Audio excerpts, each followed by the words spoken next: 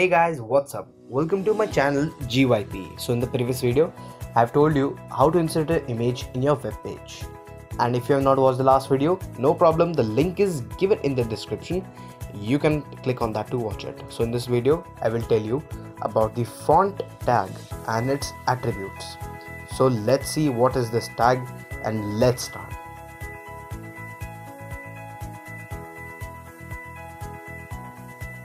For starting this tutorial, I'll take a demo page, name this demo 2. Let me just open this.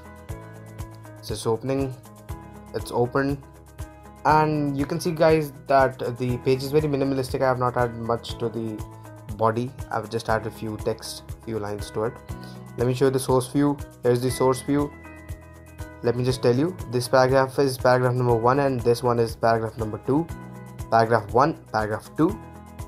Now, the main part, we are talking about the font tag. What is actually font tag? Font tag is a tag in HTML that is used when a user wants to add some decoration to its text separately, and it's very useful to the user. For example, if you have to add a different color for your particular paragraph and different color for your other paragraph, so you can use the font tag. Basically, body has also the attribute color, so body has also the attribute text for it. But what happens in body, all the body content colors the same.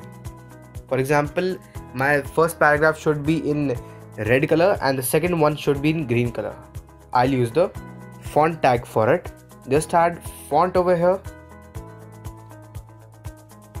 Font for the color, the attribute is color only, that is to be red, or you can also write the RGB value. The RGB value is the red is given here.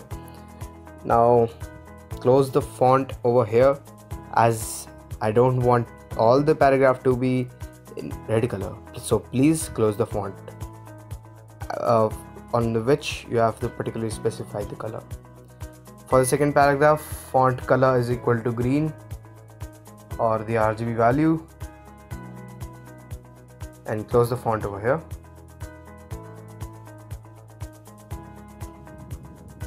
So we have closed the font. Let me just save this and run it on the browser. So there we guys, you can see the output. The first paragraph is in red color and the second one is in green color.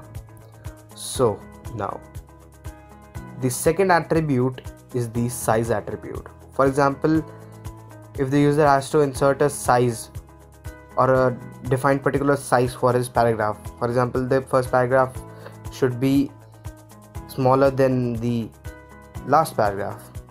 There are actually 7 sizes which are available in font tag. The largest is 7 and the smallest is the first. Let the size of this paragraph be 6. And let the size of this paragraph 7, as you can compare them. You will see the comparison. The first one is smaller than the second one, as I have inserted 6 to the first and 7 to the last. This was all about the size attribute. The third and the last attribute is the face attribute. Now what is actually face attribute? Face attribute applies styles to your text. Now do you know what are styles? Styles are particularly font types, or you can also define them as styles in your HTML that can represent your text. Now all styles are given in the description box. You can check them out. Let me just use the face attribute for it. Let me just add a Cooper STD to it. It's a font style. And let me just add here also. Face is equal to, let me just add Corbel. It's also a font style. If you are listening these names first time, no problem.